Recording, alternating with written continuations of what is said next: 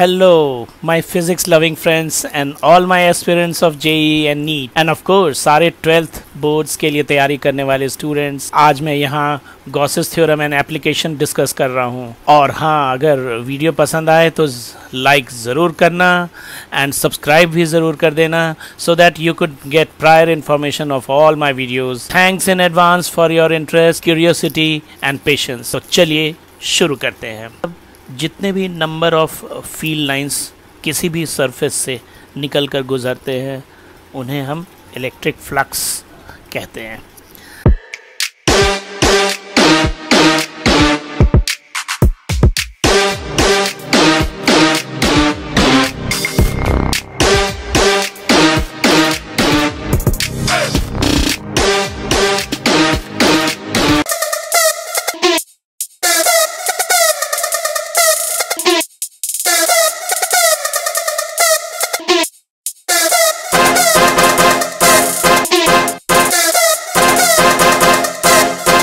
And of course यहाँ पे area vector plays very crucial role.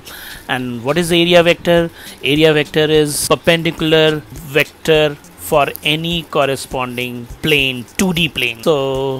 So this is electric flux mathematically E dot ds, and this is area vector, this is normal vector. Of course normal vector is unit vector along the direction of area vector only, as you can see here in this part of diagram.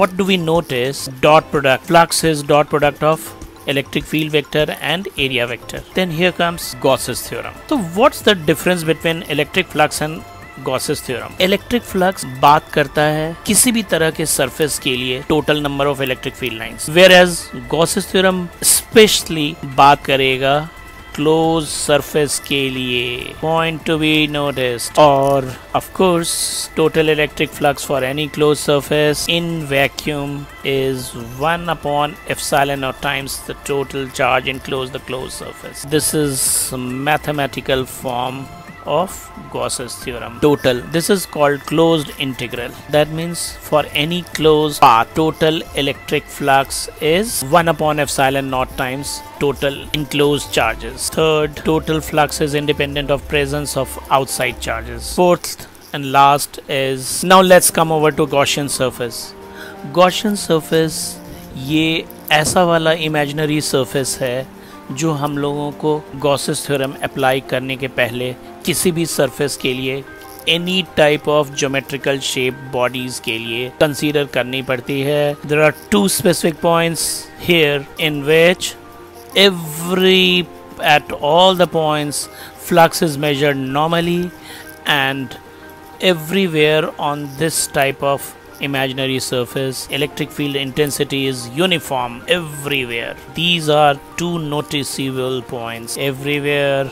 Normal Gauss's application. So these are four: linear charge density, infinite plane sheet of charges, and hollow spherical conductor, and non-conducting sphere, that is solid conductor. So this is another numerical tips for cube related problems. Normally ये चीज़ें MCQs में ही पूछे जाते हैं या objective type questions, और अगर CBSE boards के हिसाब से सोचा जाए तो 1 marker question. Position of charges अगर ऐसे से जगह पे हो, body centre, face centre.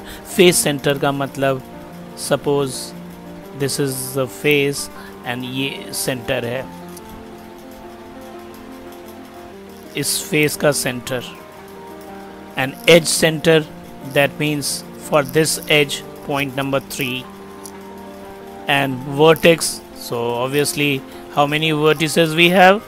8 vertices. Then lastly flux for each phase. So all these are important results for these respective situations. Now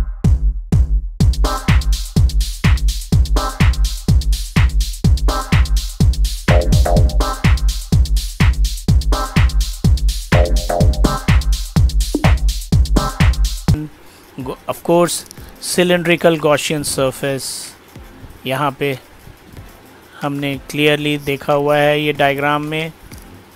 Cylindrical Gaussian surface के help से we have got how many closed surfaces? How many surfaces?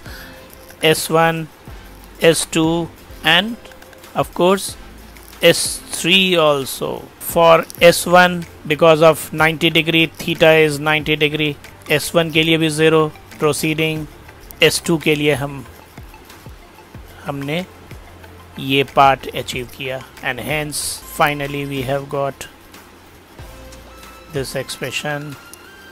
Or point to be noticed, this electric field is inversely proportional to R. What is R? R is distance of observation point from perpendicular distance of this linear charge density, and for this topic purpose ये cylindrical Gaussian surface का radius है. In green color it is clearly noted, and this topic is further greater degree of application of linear charge density. हमें यहाँ पे force find करनी है, find force exerted on unit length of a wire. हमने और कुछ ज़्यादा नहीं किया, सीधा F is equal to QE जो most basic formula for electric field intensity है. इस तरह के Gaussian surface की ज़रूरत पड़ी, rather हमारे पास सिर्फ यही ऑप्शन है. और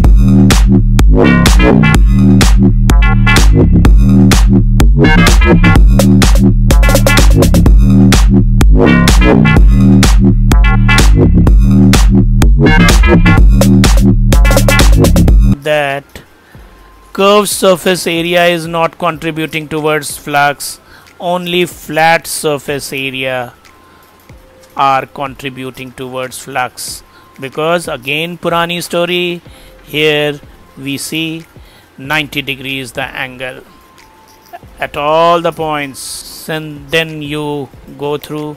This is for infinitely thin plate, and for finite thickness this is the formula. And special cases ये condition है जब एक प्लेट पे प्लस सिग्मा है एंड दूसरे प्लेट पे भी प्लस सिग्मा है. दैट मीन्स चार्ज का मैग्नीट्यूड सेम है and both are positively charge plate. And दूसरी सिचुएशन क्या है, दोनों प्लेट पे चार्ज का मैग्नीट्यूड सेम है बट एक this plate A is positively charged and plate B is negatively charged. Then we have this in all the three regions, region 1, region 2, region 3. By keeping test charge we have these value of electric field intensity.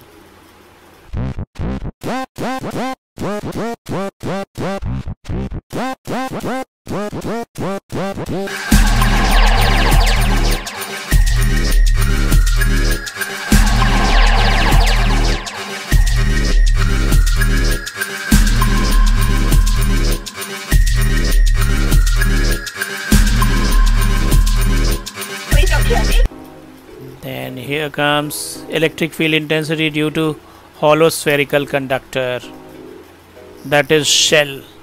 It is also known as charge conductor. Charge conductor, charge is present on its outer surface in the form of surface charge density. When observation point is located outside point P, फिर उसके बाद on the surface point P पे left hand side में हम लोग Gaussian surface का surface area ले रहे हैं, जबकि राइट हैंड साइड में original surface area, because charge is originally present on the surface. So this is the expression for outside points. Then on the surface के लिए and inside definitely no Q, no charge can reside inside the hollow spherical conductor, so no electric field. Prove that net electric field. just outside any type of metallic surface, and electric field intensity due to solid non-conducting sphere. This is last topic of this discussion, and इसमें सबसे मज़ेदार interesting बात यह है, charge is originally present at this surface. तो जब तक हम आउटसाइड पॉइंट के लिए एनालाइज कर रहे हैं तब तक तो हमें कुछ भी दिक्कत नहीं पड़ रही है, but volume charge density rho, unlike होलोस्फेरिकल conductor जहाँ पे हमने सिग्मा यूज़ करा, but now volume charge density rho की बात है ऑन द सरफेस के लिए. Simply small r is equal to capital R. For inside considerable Gaussian surface will be this one, जिस पे चार्ज Q dash रहेगा, which should be less than this. छोटे वाले स्फीयर के लिए रो डैश, बड़े वाले के लिए रो, दोनों के लिए एक्सप्रेशन लिखा. And then obviously because since charge is uniformly distributed across whole of the sphere, so both the volume charge density should be equated to get the value of new charge Q dash, which is in the form of bigger wale hollow sphere ka charge. And finally we obtain this. The point to be noticed, unlike hollow spherical conductor, यहाँ पे हमारे को electric field intensity मिल रहा है inside point के लिए भी, जबकि वहाँ पे ज़ीरो होता था. So that's why graph is like this. So hence चलिए हम लोग अपनी डिस्कशन फिनिश करते हैं.